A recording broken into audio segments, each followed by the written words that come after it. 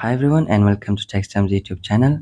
In this video I'll show you how to add an alternate Islamic calendar on your iPhone 14, 14 Pro and 14 Pro Max. So for that, first go to the settings app on your iPhone. Now in the settings app, scroll down, tap on calendar here. Now in the calendar, find the option for alternate calendars, tap on it. Now here you will find different alternate calendars.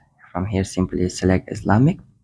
When you select it, simply go back to your home screen and open the calendar app. Now when you open it, you will see the alternate Islamic calendar as well on your calendar. So here I have the other one, and here I have the Islamic calendar. So that's it. That's how you can simply add an Islamic calendar to your iPhone 14. So thank you for watching, and please do like and subscribe.